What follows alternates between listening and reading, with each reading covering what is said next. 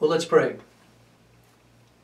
Heavenly Father, thank you for the privilege of studying your word. Once again, we ask you by your Spirit, through your Son, to reveal yourself to us and help us to be obedient to your will. We ask and pray this and give thanks in Jesus' name. Amen. We're looking at our series, Bodybuilding, Strengthening the Body of Christ. Looking at all of the one another verses, and we come to another one today. It's found in 1 Peter chapter 3, verse 8. The verse says, "Finally, be all of one mind, having compassion one of another, love as brethren, be pitiful, be courteous." The portion that we're going to concern ourselves with today is this: having compassion one of another. The only time that Greek phrase is used in the New Testament, but the idea of compassion is throughout the Bible. As a matter of fact, turn with me to Psalm 78. I would like to look at 5 verses in the book of Psalms that deal and describe God's compassion. In Psalm 78, the psalmist is dealing with God's interaction with Israel, their backsliding, their hard-heartedness. And he says this in verse 38, "But he," speaking of the Lord, "being full of compassion, forgave their iniquity and destroyed them not. Yea, many a time turned he his anger away and did not stir up all his wrath." He was full of compassion. Look at Psalm 86, verse 15. The psalmist David says, "But thou, O Lord, art a God full of compassion, and gracious, long-suffering, and plenteous in mercy and truth." In Psalm 111, verse 4,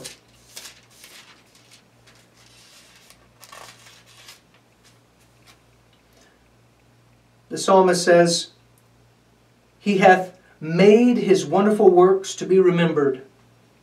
The Lord is gracious and full of compassion." The very next psalm, Psalm 112, verse 4 again, "Unto the upright there ariseth light in the darkness. He is gracious and full of compassion and righteous." Psalm 145, the last psalm we'll look at here. Psalm 145, verse 8. "The Lord is gracious and full of compassion, slow to anger, and of great mercy."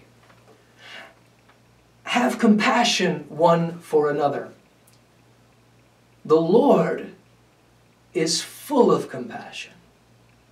Oftentimes in the New Testament, we're told that Jesus was moved with compassion.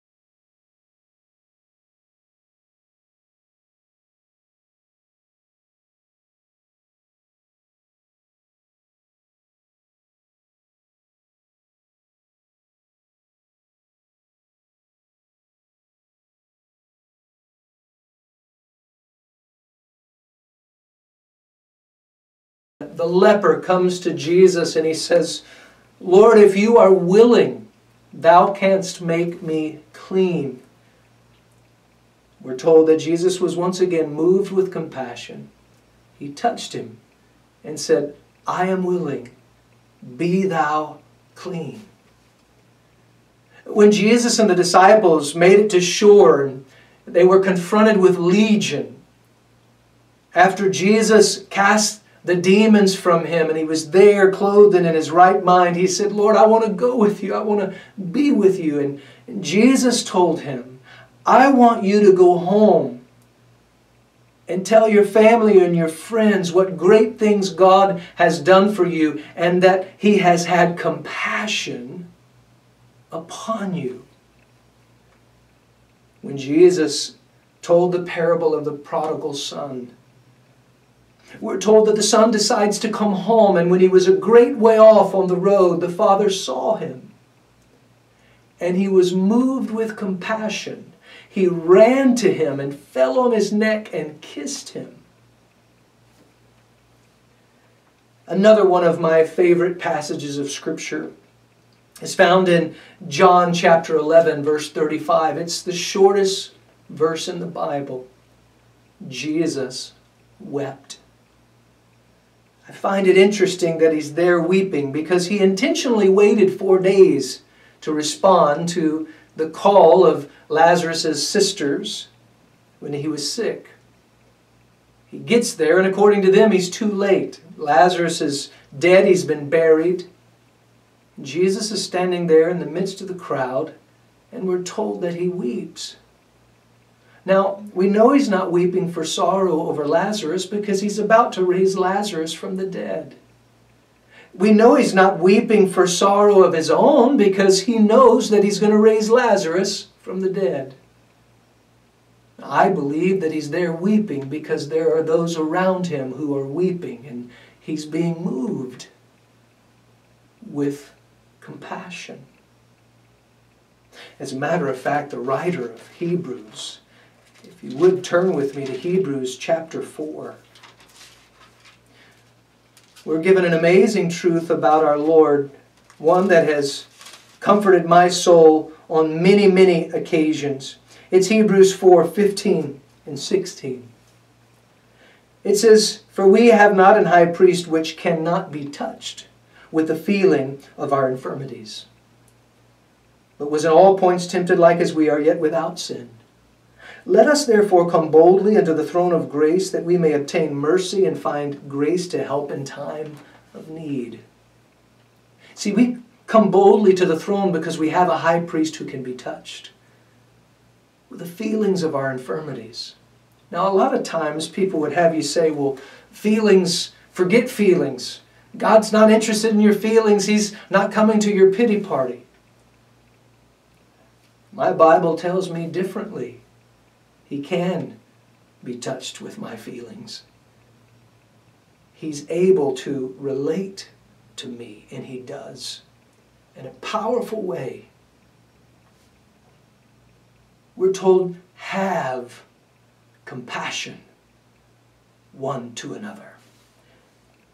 It means to suffer or feel along with someone else, to be considerate of their feelings.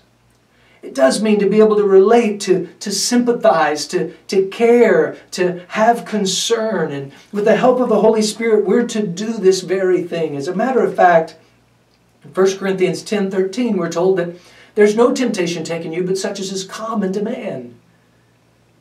We ought to be able to relate to one another because we're suffering the same things. We're feeling the same things. We're struggling with the same sins. We're to have compassion one to another. In Romans chapter 12, verse 15, we're told this, Rejoice with them that do rejoice, and weep with them that weep. In 1 Corinthians chapter 12, verse 26, we're told this, And whether one member suffer, speaking of the body of Christ, we're members one of another. And whether one member suffer, all the members suffer with it. Or one member be honored, all the members rejoice with it. We're to have compassion one of another. I want to close out our study by reading a very familiar passage of Scripture, but it's a good reminder, and what we're discussing is found right there in the Scripture. It's in Luke's Gospel, chapter 10. I'm going to start reading at verse 25. It says, "And behold, a certain lawyer stood up and tempting him, saying, Master, what shall I do to inherit eternal life? And he saith unto him, What is written in the law? How readest thou? And he answering said, Thou shalt love the Lord thy God with all thy heart, and with all thy soul, and with all thy strength, and with all thy mind, and thy neighbor as thyself. And he said unto him, Thou hast answered right, this do, and thou shalt live. And he, willing to justify himself, said unto Jesus, Who is my neighbor? Jesus answering said, A certain man went down from Jerusalem to Jericho, and fell among thieves, and which stripped him of his raiment, and wounded him, and departed, leaving him half dead. And by chance there came down a certain priest that way. And when he saw him, he passed by on the other side. And likewise a Levite, when he was at that place, came and looked on him, and passed by on the other side. But, here's our word, our phrase. But a certain Samaritan, as he journeyed, came where he was, and when he saw him, he had compassion on him. And he went to him and bound up his wounds, pouring in oil and wine, and set him on his own beast, and brought him to the inn, and took care of him. And on the morrow, when he departed, he took out 2 pence, and gave them to the host, and said unto him, Take care of him, and whatsoever thou spendest more, when I come again, I will repay thee. Which now of these 3 thinkest thou was neighbor unto him that fell among thieves? And he said, He that showed mercy on him, or had compassion on him. Then said Jesus unto him, Go, and do thou likewise. Have compassion one of another. Our text, 1 Peter 3:8.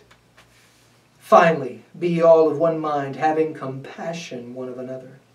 Love as brethren, be pitiful, be courteous, not rendering evil for evil, or railing for railing, but contrariwise blessing, knowing that ye are thereunto called, that you should inherit a blessing. Have compassion one of another. Let's pray. Father God, we thank you that you are full of compassion. Lord, we thank you that you're a high priest which can be touched with the feelings of our infirmities. We ask you to let your very nature be formed in us by the power of your Spirit according to your word. Help us to have compassion one of another. In Jesus' name we pray and give thanks. Amen.